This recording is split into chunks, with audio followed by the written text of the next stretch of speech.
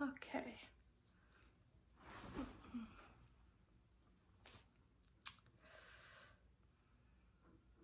Hey, welcome back for another Keeper Talks with Kiki. This is episode 8, and we're going to be doing some cool stuff today, talking about opossums and talking about groundhogs.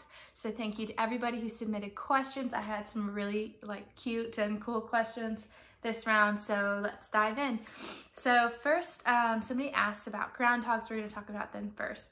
Are they nocturnal? So they're not actually nocturnal. You might think that they would be because most rodents like rats and mice are going to be nocturnal animals, but they're not nocturnal, they're diurnal. So they're awake during the day and then they sleep during the nighttime like we do. They do hibernate about October to I think March or April is when their hibernation time ends.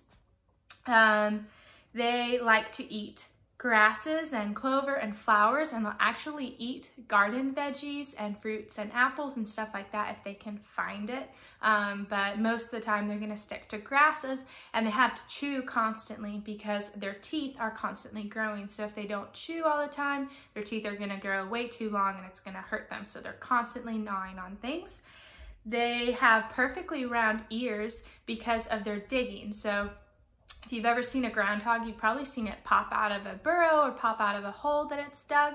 And so the reason why its ears are perfectly round like that is because the ears will actually block the ear canals when they're digging in the dirt. So it keeps dirt from getting into their ears, which would be really bad for them.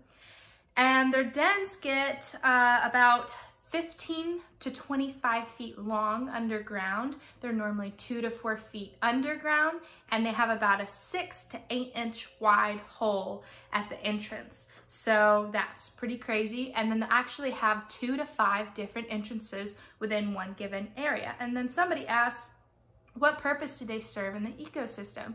So one thing is keeping grasses and everything from overgrowing, but another thing is their holes actually provide shelter for foxes, raccoons, rabbits, skunks. So there are lots of animals that benefit from having these burrows already dug that they can get into to seek shelter when they need it.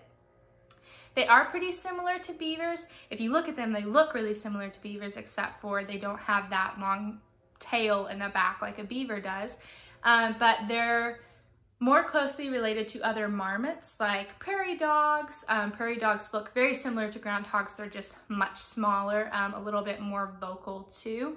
So prairie dogs are very similar, and they're more what we call gophers. And then groundhogs or woodchucks are what I'm talking about today, and those are what you might see in Georgia. Now the groundhogs are closely related to beavers and squirrels, but they're kind of a little bit to the side, so not super closely related. They got their name actually from a Cree Indian name for them, which was woodchuck, so woodchuck. And then they also, the early settlers used to refer to them as chucks, which was kind of a slang for hogs or pigs, and then that's where groundhog comes from. They kind of look like a little hog when they're moving around the ground. And then a fun fact about them is that they're actually really good at climbing trees. So you wouldn't think that, and I couldn't find a video of them climbing a tree, which I'm so sad about, but they're actually really good at climbing trees, and they'll do that if there's an apple tree that's got apples growing on it. They might climb up that tree to go get to that fruit, which is crazy because they're so chubby. You wouldn't think that they could, but they absolutely can. Okay, let's talk about opossums. Y'all must really love opossums because I did a Fact Friday about them on my Instagram page, which if you haven't checked that out, I'll post it on my story. But I did a Fact Friday post where I posted a bunch of facts about opossums. And then I also did an episode of Fast Fact Fridays with Zoo Atlanta where I talked about opossums, one of the actual ambassador animals at the zoo. So I've given you all a lot of facts, but let's do some more. They can play dead from 40 minutes to 4 hours. So when they play dead, it's actually involuntary. So they get so scared that they get so stressed out and shocked that they pass out. So it's not like they're thinking, oh, I'm just gonna play dead and I'm gonna fool this guy. They're like literally overwhelmed. They're like checking out for 40 minutes to 4 hours. Hope that threat is gone by the time I wake up. If not, I'm not gonna be awake for it. So pretty weird, but it works for them, and they actually sometimes will defecate on themselves to be a more convincing version of a dead possum. So they sleep all day long, and then they wake up at nighttime, and that's when they forage and move around and mate. And that's why we often see them when we're driving around at night. They're not gonna attack you. They are pretty much harmless. So an opossum, if you corner it and you're coming up on it and you're trying to pick it up, if you were an opossum, you would think you were about to die. So you might, as a last resort, bare your teeth, and then if the hand reaches close to you, try to bite it.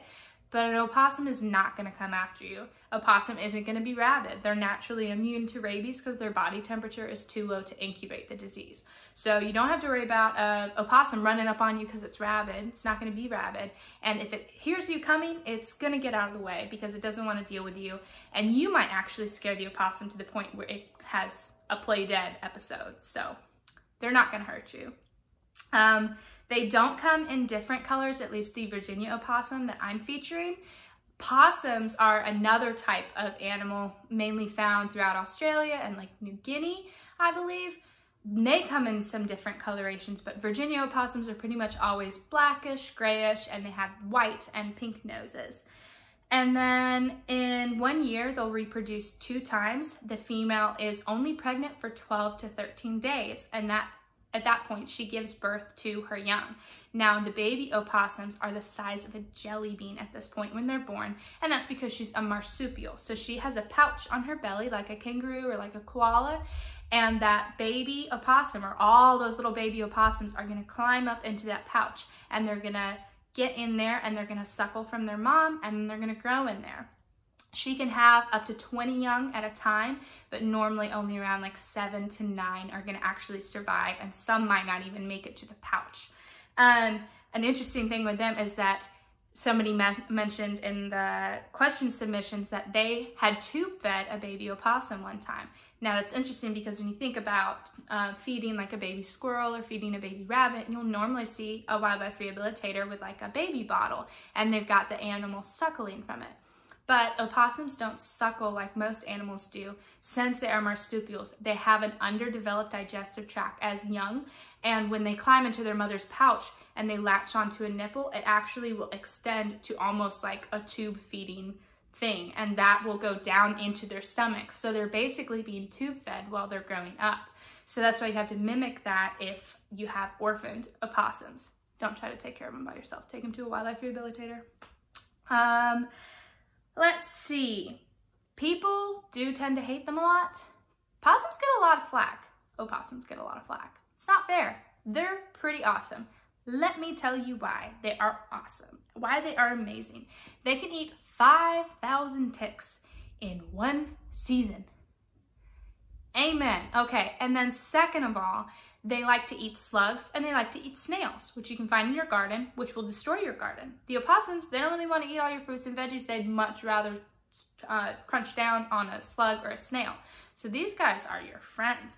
And the reason why people don't like them lots of times is because they think they're like ugly, or like, oh, they have a bald tail. What's that about? Well, the reason why their tail is bald is actually because it's a prehensile tail.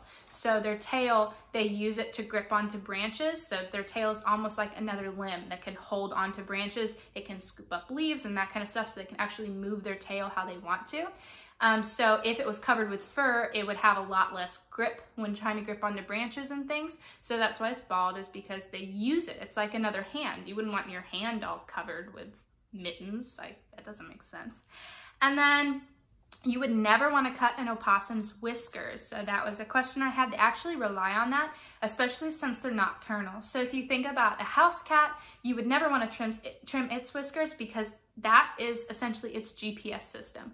So if you trim off a cat's whiskers or an opossum's whiskers, you have severely disoriented them, because they use it for seeking how big the space that they're in is in. So a cat can go up to a box and think, am I going to be able to fit into this? And it can figure that out with its whiskers. An opossum might use its whiskers to judge, can I make that jump? Can I fit into that hole? And so if you get rid of their whiskers, they're not going to be able to move around at night like they would be able to otherwise. So their whiskers are super essential, and they use that for sensing their environment.